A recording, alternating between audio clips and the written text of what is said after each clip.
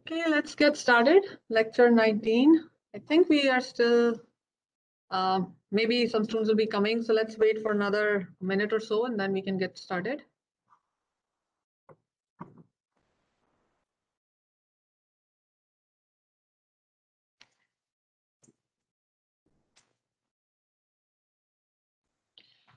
Okay, people who are online, you can hear me, right?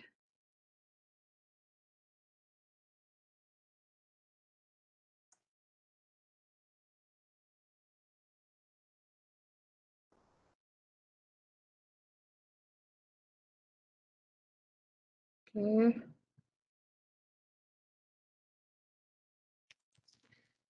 Okay, thank you, Connor. I think let's get started. Anyways, I'm recording the lecture so people who are late can watch. Um, Today is the last lecture for reinforcement learning, and we will mostly be focusing on some of the applications, both in industry and research. So I'll be like going over some important research papers in the field. I know there are a couple of them that you should be reading as part of your discussion forum assignment. But in addition to that, there are like these different fields that I wanted to look at and like how reinforcement learning has been applied to all of those. And in particular, I'll begin looking at something that's known as OpenAI Gym. There is a link that's provided with this OpenAI Gym. If you just go there, and let's actually go there together. So the moment like we open this is like a platform that helps developing and comparing different reinforcement learning algorithms. And it's mostly focused on games, and it also supports like other environments, but it's like it helps you run reinforcement learning algorithms in gaming environments. Okay, so let's go and first check. So there are two tabs up here. We can quickly go and check the documentation of OpenAI Gym. And just to give you a background, this was a company that was founded, I think one of the founders was Elon Musk, and this was basically with the aim that reinforcement learning, both research and application, should be more open in terms of like sharing and developing like research in the area. And that's what this platform has done until today. So let's go and look at the documentation first. So if you go to the documentation, it helps you with the installation and how to like build a new model, how to build like algorithms or deploy something new in like the existing environments. And there is this option of like creating your own environment as well. So I think because we are like still at the beginner level of like reinforcement learning, I would recommend that if we can build something in the like with the given environments, we can do something with the given environments. That is sufficient for now, right? So this is how we install. So just like any other, so Gym is the library that comes when you want to use OpenAI. Okay, so Gym is the library. You just like go and install like any other library in Python. And then either you can go to the Git and directly clone it, or you can do a pip install Gym, and that's about it. So as simple as that. And okay, so here is an example, and I'm going to show you like there are many environments that are available to us. One of the environment is the frozen lake example that we looked at last time, and I've tried to kind of implement it here in the lecture notes itself. I'm going to go over that as well.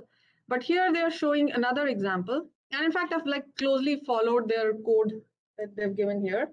So for example, all you have to do is just like once it's installed, you go and import Gym, and then you create your environment with the exact name of the environment that's provided on the Gym website, right? So what is that environment? If we go back to the environments tab, right? Here you can see a lot of like different tabs on the left. So there are algorithm based, the Atari games, box 2D, so two-dimensional box, robotics, and I think ours is toy text. Yeah, so this one. So I tried implementing this frozen lake. This is these are the easy environments. So I think like in terms of practice, and I know that people are taking like the 4000 level course, I don't have an assignment for you for reinforcement learning, but it would make sense if you can at least go and play with this like toy text, these easy ones. So at least to get a sense of like how you can use reinforcement learning algorithms in this environment. And of course, the environment is built for you. All you have to do is like different configurations of like how the agent should be working, how the reward should be allocated, and so on, right? So here is the frozen lake example. And if I go here, let's say I go to frozen lake. Here it gives you like an entire description of like what the problem is, right? And if you remember last time we talked about it, it's like a grid walk where you have like these boxes that are frozen so the agent can walk over them. But there are these boxes that are holes, so that means they're not frozen. And like if the agent steps on them, the game ends because they fall there. Okay, so one good thing about all these environments is that if you scroll down, you will see a source on GitHub. And then you can go there and actually go and check the code. For some of them, like you'll see that sometimes the code is not available. And you might get a 404 error for a few days because this is an ongoing process. So like people are continuously updating and trying to like come up with new things. And so sometimes some of these are not available, but regardless, for example, this one is available. So if you just like go down into the code, you can see literally how like this environment has been written in Python. So if interested, you can like literally jump into that. So just like, again, I'm repeating, just go to this like view source on GitHub and it will take you to the source of that environment. For example, let me go back to environments. The classic ones, this one is a nice one, Mountain Car V0. It's like a one-dimensional track and like we want to build some kind of momentum so that this agent is able to reach this flag, right? And so what they do is they train this. Initially, they're like it's allocated some random speed and some like random momentum. Eventually, like it does not receive a reward until it moves like to the flag. And depending on how far away in every movement it is from that actual flag, you receive a reward. So obviously, the closer you start getting to the flag, the more reward you start to get, and so eventually it will start winning. Again, if you just scroll down, view source on GitHub, you can like literally go and like look at how this mountain car environment has been coded, and they have like some nice, I think, documentation as well available for most of them, as far as I can remember. Okay, so they do have like in the description section, it's a pretty precise description of what's happening here.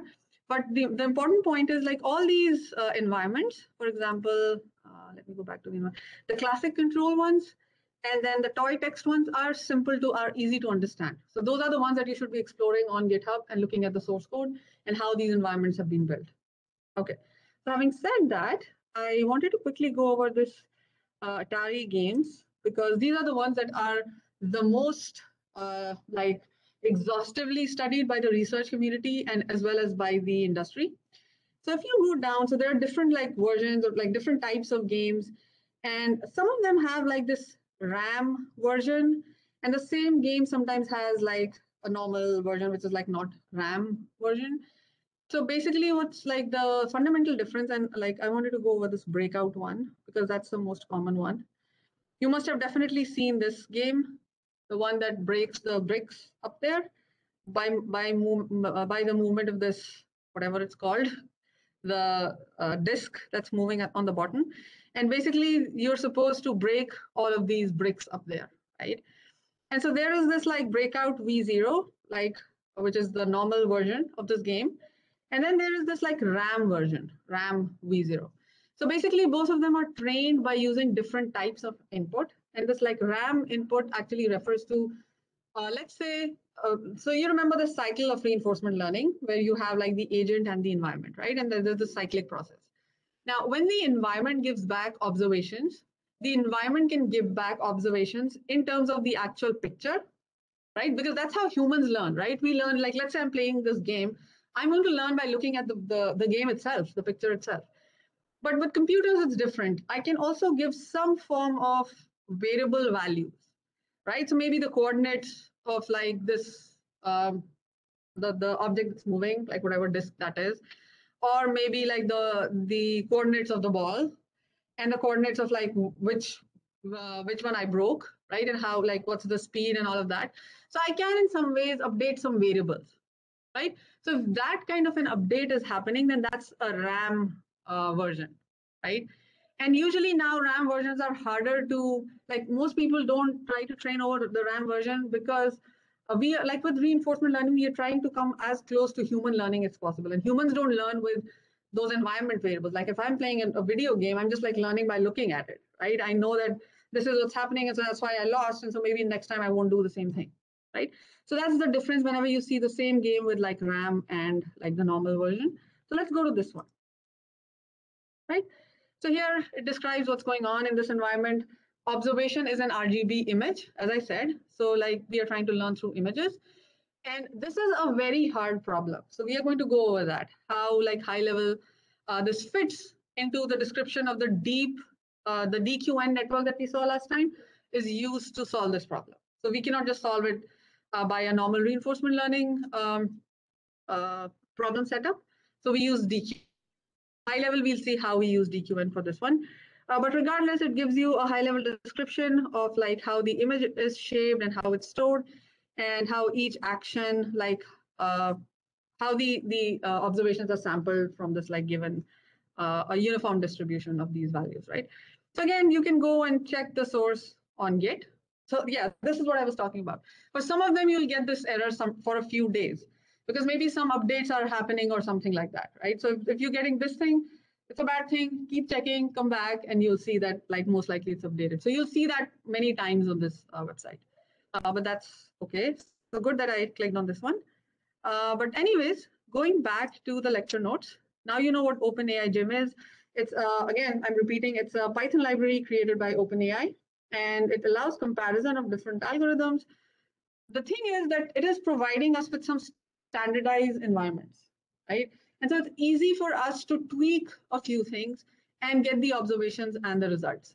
So if you like, it's a good starting point if you are new to reinforcement learning. And that's why I like to introduce this in the course. Okay, so here I have a quick example of like how we can implement this one. For example, here I'm just like using this Frozen Lake example. So obviously you just like import gym. This wasn't even required. These two imports are not required. I just thought maybe we need them, but we didn't. So that's fine. Just import gym. And notice this thing here. So that's all basically what we do because the rest of the methods come from there. So I'm setting the environment by doing gym.make. And the only argument that I need to provide is the exact name of the game from the gym website. So for example, if I go back to, I think this was this one, Frozen Lake, and I just like copy this name exactly and then just like put it here. That's it. And it is going to like be able to set up that environment and then you can use it, right? So for example, like my recommendation is like that I have provided some code here for like a couple of iterations and like the game is running and you're getting some output. One quick like practice would be that if you go back here and we go back to this page here, there is like, so I'm using the 4x4 grid. Frozen Lake is also there for an 8x8 grid. So try doing that, try using that. And then see like what happens. Now, if you remember in the Frozen Lake example, so here I have to reset the environment because I should start from the initial state, right? And then render meaning you can see the grid at every point. So it's up to you when do you want to render it. So F's are all the frozen points in the grid. H is the whole, right? G is the goal. And the first where the red box is, this S is the starting point for the agent. So that's how we describe it, right? And then there are two different ways we can use this environment. Of course, like you can inspect what is the action space, what is the observation space. We discussed this last time that you have like 16 observation space values, and then you have 4 discrete actions that are available. Like you can move right, left, top, bottom. So all of that is there. And then you can create a dummy agent that plays the game randomly. Now you will see that when I say up, it didn't really go up. It moved like right? So there is this like, I would say, so I have created this dummy agent that's playing the game, but actually like this was the recommended value. Maybe the agent will follow the recommended value because I created that recommended value somewhere down here. So for example, I created the winning sequence, but maybe the agent does not want to follow the winning sequence because there's a probability that it's going to follow or not. Remember our epsilon algorithm. So you can like read the entire details of this going here. And yeah, so here it talks about like what's going on. Stochastic versus deterministic. So in the output cases, player actually moves in a different direction than the one chosen by the agent. And that's because like I can move anywhere, but the point is then I should be eventually able to learn how to, like, what is the best path to learn. And that could be like exploration versus exploitation. Remember? And so that's why this is the epsilon policy that this is following. So again, this talks in detail about like why we are getting that. And if like instead of 10 iterations, you do it for maybe more iterations, it's going to learn and then maybe follow or not follow the same path and still going to win, right? So checking this article would be helpful for this one. But regardless, the OpenAI actual website has like all of this in detail. I just like got it from there. I didn't write any of this code myself. Okay, so this was a quick example of like how you can use this OpenAI Jim. Again, my recommendation is please check the Atari Games environment. That's an excellent environment to go and learn how to implement different reinforcement learning. And by the way, like everything is provided there. You don't do much. And there is another like very good library. I think I have a link to that here. So Keras RL, you can go here.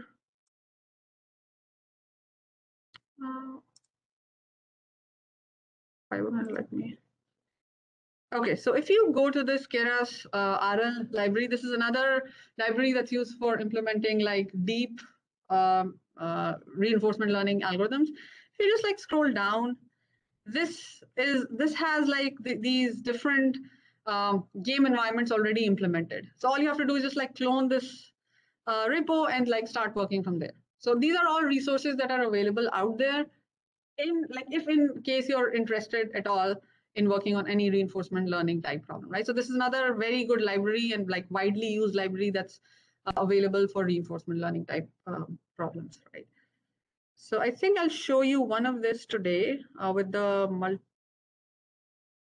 Okay, so the following algorithms have already been implemented. So they already have the source code for that. The DQN that we talked about, and then there are other ones. I don't think we discussed the rest of them, but we have definitely discussed this algorithm. So please go and check that at least. Okay, so going back to the DQN and the Atari Games problem, right? So I said that there are two things that are happening here. If we go here and to the breakout problem, not the RAM version, but this one. We said that we want our agent to learn this game by reading these images, right? And the moment like we talk about images, we know that the best way to like process images is through neural networks. And we know that through CNN, we can do that, right? So one of the like very well-known and like widely cited paper, like this one, paper number 2, I don't know if I have a link here, actually did that. So this paper, and this is like, as I said, widely cited, this talks about this deep QN, the DQN implemented for images. And so let me quickly show you what it does, and then we'll talk through like what's happening. So you can see it's a pretty complicated network. And if we think about this game, this Atari game, all that's happening is that this agent is like moving in like in a single dimension, right? Of course, like we have to take care of the speed and the direction. So there are like two variables. So the observation is just like two of these updates that are happening. But regardless, we want to learn from this entire image. So we will have to read the image, right? So all the pixels, remember what used to happen when we were modeling a CNN? Like the entire image with all the pixels, it already became so complex. But here we just don't have to only, I would say, keep like looking at the picture, but also keep track of the sequence of events that's happening, right? Because like if my slider or whatever this is here, right? And then the next time it's here, like it's moving towards the left with some speed, right? So both the things have to be evident in my input if I'm using this image as an input. Plus the sequence of these images, so like the way like it reads these images is something like this. Let me like just quickly draw this DQ, the way this DQN works. For example, I'm playing that game and my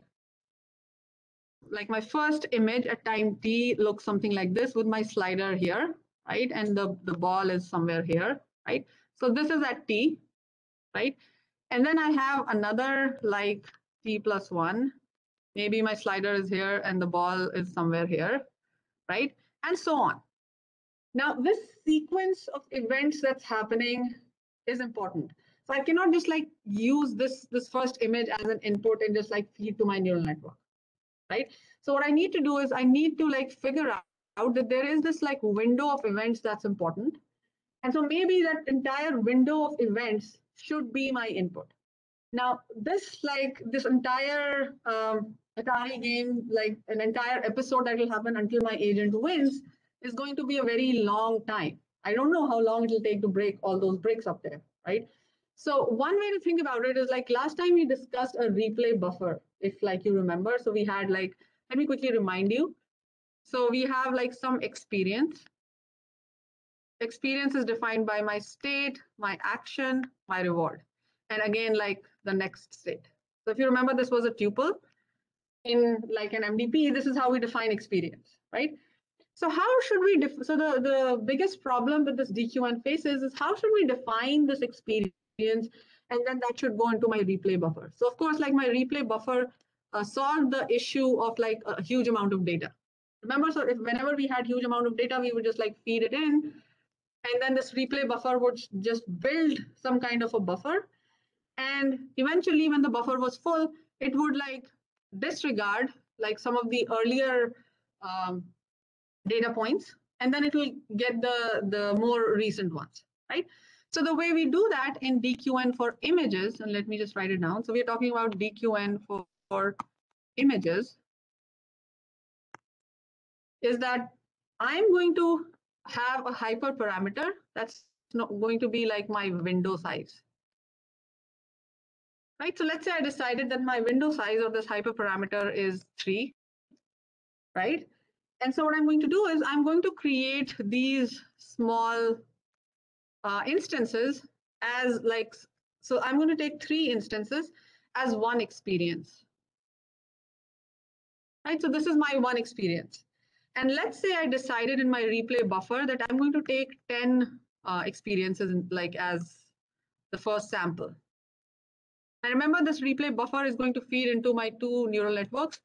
One was the Q network, and the other one was the target network. That is not updated again and again. It gets updated after my Q network is trained for quite some time, right?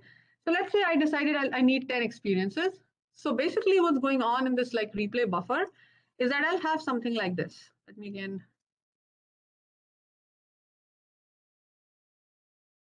Okay, so let's say this is my replay buffer.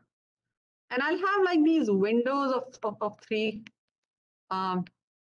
pictures that I'm like reading in, coming in. And let's say my max is size 3 for this replay buffer. And then when a new experience comes in with another set of 3, I'm going to pop this one out, right? This one is going to go. And these get shifted here. And you have this one here, right? So this is how this replay buffer works. And then this is input to like a more complicated convolution neural network. So a CNN, essentially.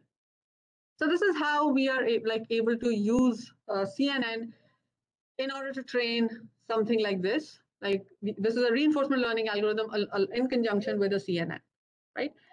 So given, obviously the key ideas are we have a visual input instead of like some state values, like what we were used to earlier. And the agent should be able to learn using those pictures. And obviously those pictures, especially if you look at the experience, it has like thousands of images stacked one after the other.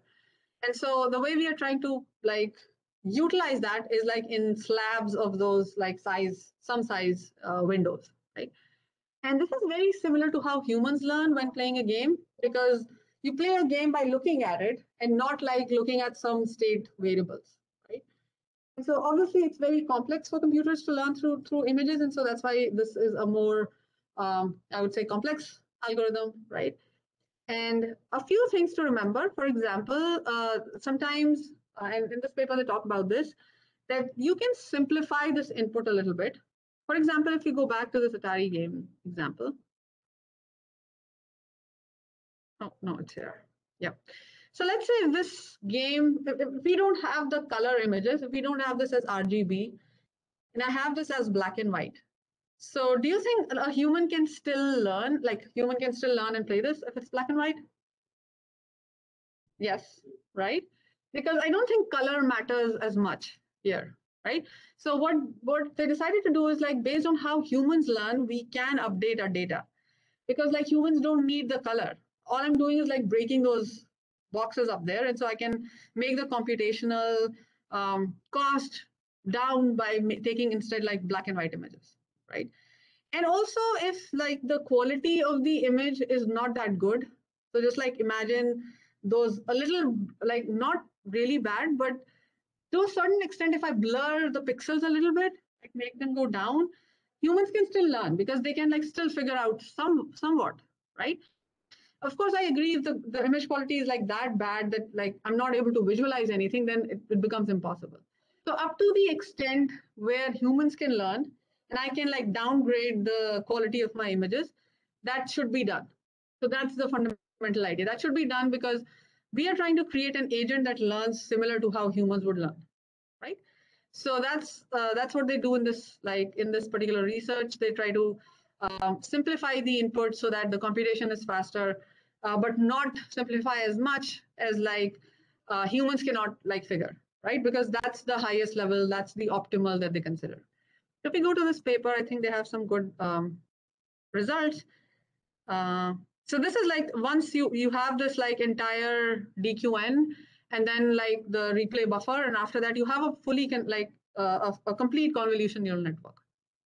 And some very good results. So this was, I think, this is the actual results versus the predicted, but like it eventually reaches to a good like average action value. I wanted to show you, yeah, this one here. This one is a TSNE. So this is basically some kind of a clustering diagram that shows like how, and I think it's a representation in like, in some ways, what this is showing here is that this is like a complete blank. That's okay. This is not an Atari game example. This is like breaking these boxes here. So basically what they're trying to show here is that like these dark dots are saying these are high reward regions. So both when like all of them, when they begin, they begin from a very, very high reward region. And when they're ending, they've like, they broke all those boxes or whatever. They are like still in a very high sort of reward region, right? Because the algorithm is able to figure out that I'm done and like I'm close to winning. And then when it starts, it's like almost the same. So some like really good results from this. If you're interested, you should definitely go and read this. There is another like really nice paper. I think we're going to go over that in a bit. But before that, let me quickly go over the multi-armed bandit problem because I know that you're going to like see that name a lot. And actually, we've covered most of the concepts that are related to it, but I still wanted to mention this because sometimes you might get confused that we never talked about this, right? So this problem is like a subset problem in reinforcement learning, with the exception that like, first of all, let's try to understand what this is.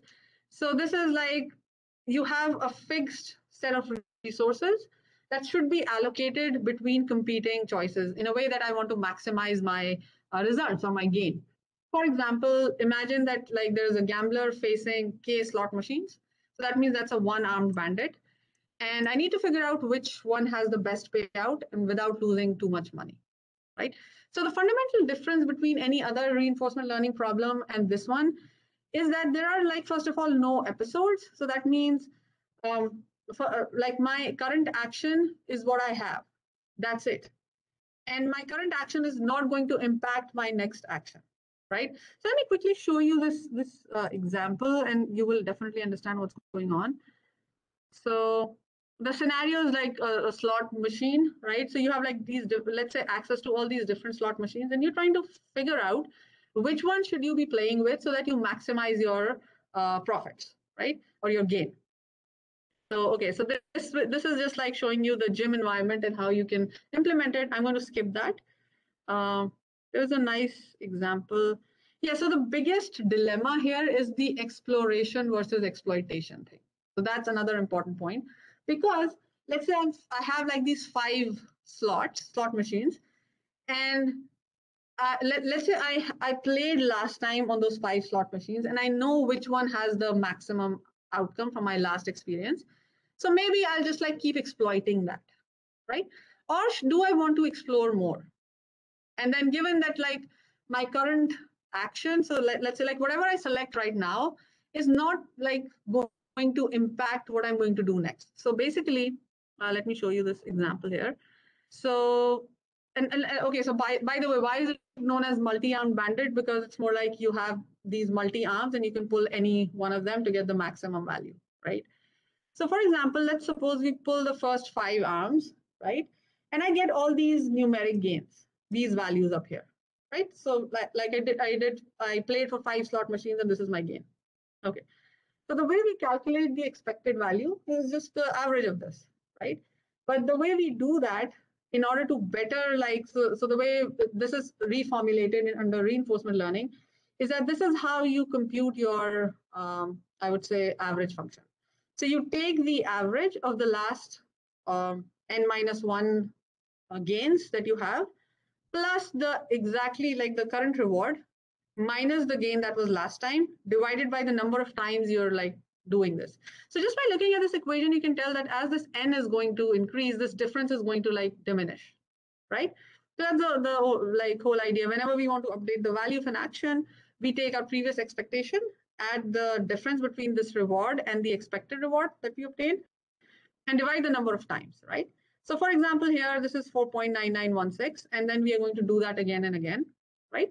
And there are 2 variations of this problem. We know them. We already know the 2 variations. The one is the greedy agent. So the greedy agent will always select this, like it knows from the previous, like the previous values, it knows that this is the machine that it should be exploiting. So it's going to exploit again and again instead of exploring, right?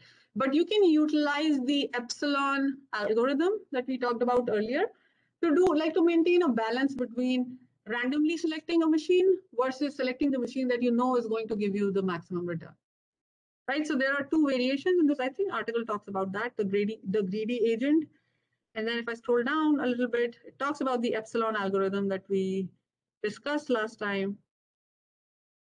Okay, this one doesn't have the epsilon, but I know that, yeah, the epsilon greedy agent.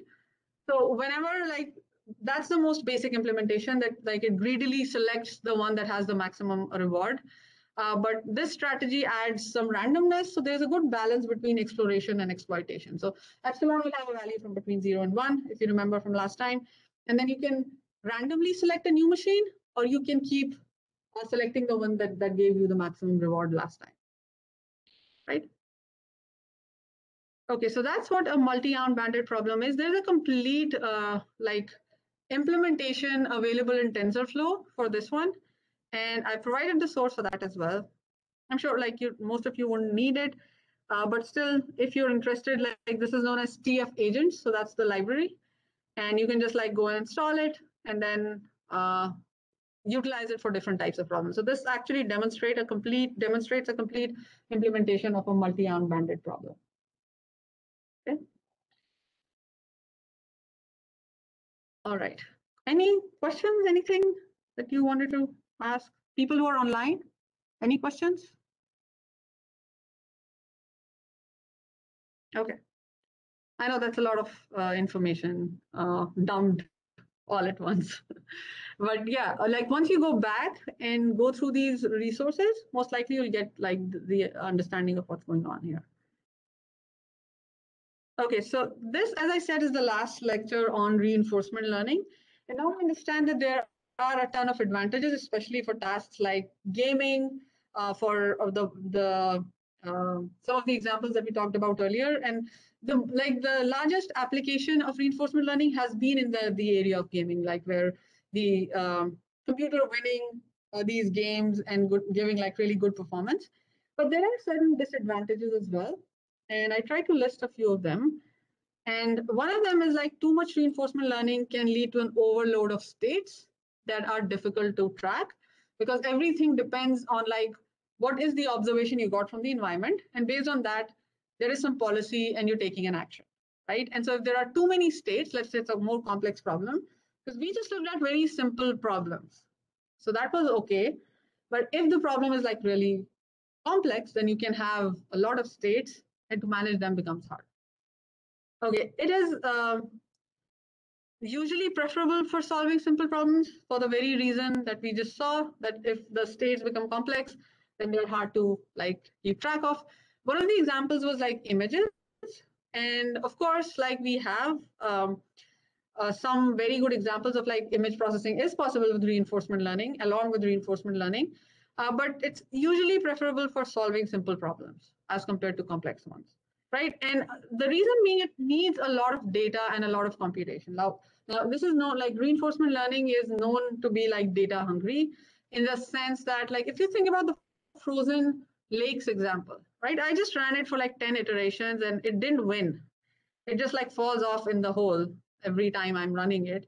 So usually what happens with this frozen lake example, you have to run it like over 100 times before your agent wins, and that's the first time it gets the reward and eventually learns. So and it's just this is such a simple like problem to solve if you think about it, right? So my algorithm needs a lot of data to really learn the path to learning. And moreover, we don't want to stop at just like one path and like my algorithm learned one path and I don't want to repeat that because I want to explore more. And so for that, I have to keep running my algorithm and keep letting it generate more data so that my algorithm can learn my policy updates are good, right? So that's why it needs a lot of data, a lot of computation. There is this curse of dimensionality that limits reinforcement learning for real, like physical problems. That's another issue. And then another thing is that in reinforcement learning, we mostly assume that everything is Markovian, right? So the memory list property that we've been assuming. And so we are able to like take good actions based on that. But real world is not Markovian. Now we have figured like in some ways, for example, in this replay buffer type um, setup, I'm able to keep track of like a few previous instances, right? But that's not the core idea of reinforcement learning. Like I am treating everything as a Markov process. That means I'm in some ways assuming that my current state is not impacted by my previous state, right? So that's another thing. And then the curse of real world examples, for example, for robots, right? The hardware is usually expensive. And then when you're training itself, it becomes like quite expensive given the hardware requirements sometimes. All right, so those are the topics I want to cover in like today's lecture for reinforcement learning. However, I wanted to go over a few important papers today. And I think these are important because they are from different fields where we can see not just in like gaming. And I think we focused a lot on gaming, and like that's a good way of understanding reinforcement learning. But there are other fields as well where this has been used quite extensively, and some of them are very recent papers. So you'll see. I'll begin with this one, paper 3, that's known as Agent 57. And why I wanted to talk about this first is because we just talked about Atari games, and it has been a very well studied problem in the research community. And believe it or not, it took like until 2020 to actually create an agent that could like play and win all the Atari games that are there. So that's why it's known as Agent 57. If we go here, uh, I think this was in 2020. Yeah, it was in 2020. Yeah. So this Agent 57 is built on a reinforcement learning algorithm that outperforms the standard human benchmark on all 57 Atari games that we just saw here. If we just go back, environment, Atari, you'll see that there are like a lot of these games. So most likely there are like 57 of those. And with this like agent, it could like come to the human level performance for all of them. So what exactly is human level performance? Well, humans are able to win all those games eventually, and so that's considered to be the benchmark. So that's the optimal value. Now, if you look at this like red line up there, that's the human level performance, right? And these are like other algorithms that were built before this, like Agent 57. And as far as I remember, this Agent 57 is nothing but like an improvisation of this NGU algorithm with some basic changes in it, right? So there is this NGU, this blue line is the NGU. So initially it was this blue line, but now it's this black line. And eventually, like after certain number of frames, so number of games or algorithms are better than the human benchmark, and that's what they're showing you. Eventually, it does reach that human benchmark. So basically, when it reaches that point, that means it's able to win all those 57 games. Okay. As far as I remember, the way they are using a neural network, as far as I remember. Yeah, so this actually is a good balance between exploration and exploitation. So it's allowing both. That means its agents are like, and there is a more, I think, systematic way of letting its agents explore new paths and not just like learn from what they did last time, right? So there's a good mix of that. And I think there was something that I wanted to, yeah, this one, adaptive exploration over a family of policies. So they are not just like focusing on one single policy. So remember in the reinforcement learning closed loop form, whenever my environment throws some observations to the agent takes some action based on some policy. Now, what they did was they have like a family of policies and not just like one policy. And that also adaptively changes with like which one based on a certain set of actions or like a distribution of actions and observations. Sorry, based on certain distribution of observations, these are the distribution of actions that my agent is going to take. So it wasn't just one policy, but by like multiple policies combined together that the agent was taking. And then eventually it was able to like come up to the human level performance. So this is like quite a well-known paper, Agent 57, and definitely worth a read. And this is I think from the ICML, yeah, ICML, which is again a very reputed conference in machine learning. Okay, so that's Agent 57. The first paper is a very good overview of like where reinforcement learning, in what areas has reinforcement learning been being applied successfully? Because it doesn't quite like look that this reinforcement learning can be applied to anything apart from gaming, right? Because there's this agent that you always think that is like some player or some entity in a gaming type environment. But then like this one tells us about like all the success stories of reinforcement learning in different areas. For example, recommender system, computer systems, energy, finance, healthcare, robotics, and transportation. Okay, so I'll quickly go to one of them. I think there is a way of, okay, let's quickly do that. Okay, so one like very interesting one was this like shortest path example. So we are familiar with the shortest path algorithm, and like there are certain known algorithms that solve this problem, but this was reformulated as a reinforcement learning problem and then solved. And this was found to like give really good results with like, for example, reinforcement learning was able to work without even having like a lot of data about this graph, right? So it was like a little different, a model-free approach, but this is an interesting application where like there are these known algorithms that are solved by reinforcement learning agents. So that's one. And then the other one I think is the, okay, so this like gives us a high level idea of where all the reinforcement learning, deep reinforcement learning has been applied. So in finance, mostly in pricing, trading, portfolio optimization, risk management, and then in recommender systems and e-commerce, and we're going to look over one important paper in that area. When we are like trying to recommend things to people on online platforms, I think this deep reinforcement learning has found really like good applications there and has like demonstrated some very good results in that area. And there was another very good one. I don't remember. Robotics is definitely there. I don't want to go into that because robotics is something that we haven't covered too much, and the way like we apply these algorithms to robotics is slightly more complex. But yeah, this actually shows us like how reinforcement learning has been in like almost every area of machine learning. Okay, so this and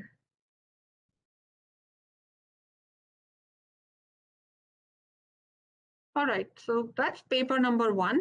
And then the second paper is the one that I talked about, like the Atari games, right? We just saw this one here. The neural network that was used to learn and like where in Atari games you were learning from the actual pictures, right? So that's that. And paper three is Agent 57. Okay, so paper four is another important application of like image processing using reinforcement learning. And here the authors propose this like pixel IRL, which is a new like sort of setting for reinforcement learning in image processing. And this is again like combining reinforcement learning with convolution neural networks, right? And like the applications here are like denoising, image restoration, local color enhancement, and saliency driven image editing, meaning that they do some um, learning using this like reinforcement learning approach at the pixel level of these images, right? And so that's what they're calling this as like pixel IRL. And I just wanted to add this paper here because this Agent 57 paper already talks about like one application of using images with DQNs. And this just like builds on that. This paper 4 actually talks about that. So again, this is a good, like worth a read at least.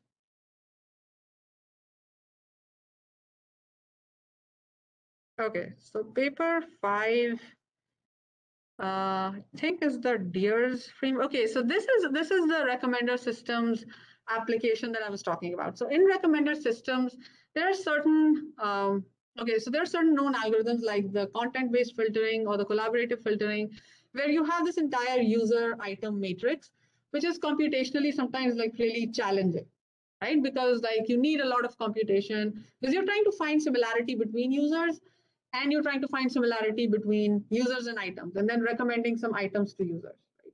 So in this one, like the authors model this overall recommender system problem as a Markov decision process, right? And then they use reinforcement learning to learn the optimal strategies through some trial and error approach. So basically, if like, okay, let me just go to the paper itself. Yeah, so this recommendations with negative feedback via pairwise deep reinforcement learning. Okay, so if you think about the recommender systems algorithm, something let's say is recommended to you, right?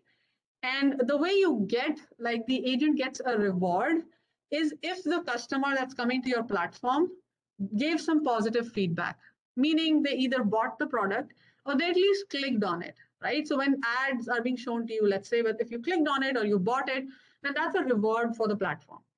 But if you think about like any platform, the rewards are pretty low. Like the positive feedback is low as compared to the negative feedback. Like I just keep scrolling through some website, but I hardly click on something or I hardly go and buy something. Right. So that's a huge problem. And that's the problem that this particular paper tries to solve.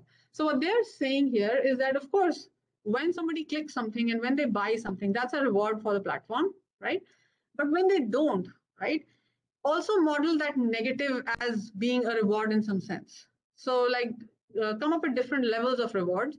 And because like until now, recommender system research was not adopting this as much like the reinforcement learning approach because it's hard to model this. Like you have more of like no reward instances as compared to a reward instance. So here they try to come up with an idea that create those as like dummy rewards or something, and then like go in and update your policy accordingly, right? So that's what like this means, recommendations with negative feedback via pairwise deep learning. So again, like the over like eventually the algorithm gives better results and they show that their performance is like better than the existing collaborative filtering algorithm.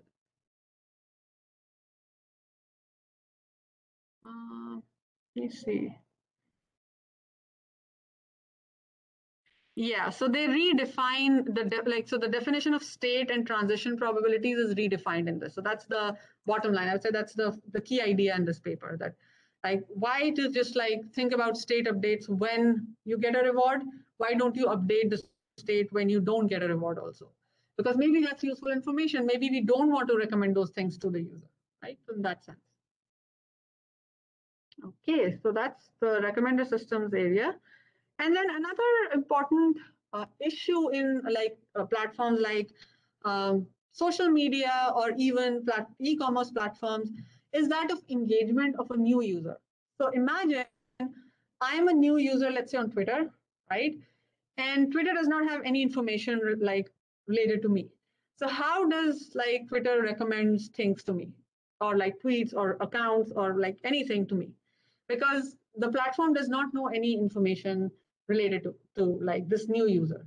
So that problem is known as a cold start problem. it's a very difficult problem to solve, and it's like still like there are different approaches. For example, one very like widely used approach is, let's say I am on Amazon and I'm a new user. Amazon doesn't know anything about me, so they are going to recommend the most popular items that are like regardless that are there on the platform. But that's one solution, but that's not a good solution because you're just like getting the average. In some ways it's like get the average and recommend that, or just give that to the user.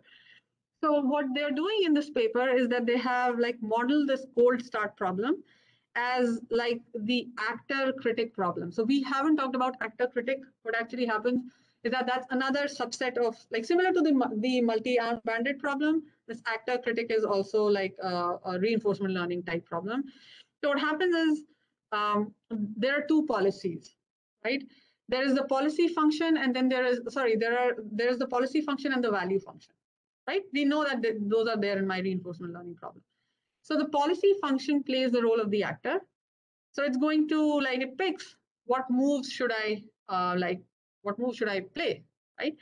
And then the value function is the critic. It tracks whether the agent is ahead or behind the course of the game. So in that way, it's able to balance. Like if I'm going away from my like rewards, then my critic is going to track that and say that you haven't like the value that you're like getting out of this action is not good. Okay. So why is it different from the other reinforcement learning problems? That's because in other like reinforcement learning problem formulations, we either are focusing on the Q value, or like the policy, or the value. Right here, we are focusing both on policy and value. Okay, so that's the actor. Just in case you come across this term, actor critic, we are actually talking about like this kind of a reinforcement learning problem where I have the policy and the value update. Okay, so that's what this paper does. And it actually like, I think paper 6 is something that you should definitely look into because it teaches you a lot of different aspects of reinforcement learning. So they're using this like partially observable MDP. So in some sense, they propose like this actor critic reinforcement learning framework. And what they say is that for every item, I can propose this lifetime value into the recommendations. Every item has some lifetime value that I'm learning over like the entire platform, right? So again, like to just summarize, I have that here, and I think this part. The actor suggests a score-based policy which maximizes the future item value expectation, and scores as are suggested by the actor are then combined with other like processes like the classical ranking scores in a dual rank framework. Of course, you don't have to go into the details of this. I've already highlighted what you should be like familiar with. For example, what is this actor critic framework? That's something important. And then what is this cold start problem, right? Those are the things that I think you should like remember. Okay. And then healthcare is something that has not adopted too much of reinforcement learning. And so like here's this article that describes that like there is something that's known as dynamic treatment regimes where reinforcement learning can be applied, and it's slowly being applied. For example, for patients that have long-term conditions, so coming up with policies of like their treatment, what kind of treatment approach, when they need like what drug dosages, appointment timings, and so on. Right. So that's like one application where reinforcement learning has been applied. But other than that, like obviously healthcare is slow in adopting to reinforcement learning as such. Right. So that's like one example where you can use reinforcement learning. Okay. Okay, so as I said, like in the disadvantages, and maybe I forgot to mention, there is this like lack of reliability, which is a known issue in reinforcement learning. And this paper actually talks about like, I think this talks about like how can we measure whether this particular reinforcement learning algorithm is like reliable or not, and how reliable this is, right? So I'll just like skip this one, these two. Okay, this one was developed by Google. So this is like known as a behavior suite for reinforcement learning, or BSuite for short. So this is a collection of some design experiments that investigate the capability of reinforcement learning agent with two different objectives, right? So like multiple players like, so we haven't talked about like multi-agent reinforcement learning. So this is in some ways that, right? So this was again published, and this is a recent paper that was published by DeepMind. And it's like, as I said, it talks about how can we like, so it investigates and like gives some experimental results if there are like multiple agents in an environment. So that's why I just like put that out there. But obviously we haven't talked about multi-agent reinforcement learning environments, so I wouldn't if you don't want to read that, just like skip that one. So that's not something. And then finally, robotics has seen like a surge of reinforcement learning usage. And that's because like if you think about a robotic arm as such, and it's like it's in some ways mimicking human behavior, right? And so that's why that's one like good application in real world. Of course, like the issue is that the like data collection in real world is complex and it's more expensive. And so here the authors propose a particular instantiation of a system using some like manipulation and investigative challenges that come up when you are trying to learn without instrumentation, right? Because that's a known issue in reinforcement learning, and specifically in robotics. That's the last paper that I wanted to go over. And that kind of finishes our discussion of reinforcement learning. Again, this is a completely different, just to summarize, it's a completely different paradigm of learning. It's neither supervised nor unsupervised. It's policy based. And then there's this like closed loop approach where the agent is getting some reward as compared to like what we've been doing with supervised learning, right? So it's a completely different paradigm of learning. And it's really like, in terms of research and development, it has been adopted a lot in a lot of industries. And also like the research is going on really fast in this area.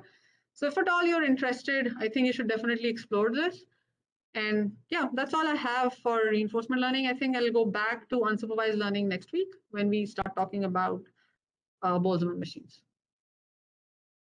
All right, any questions before we end? Okay, so yeah, that's all I have for today. Thank you so much for joining. I'll just stop this.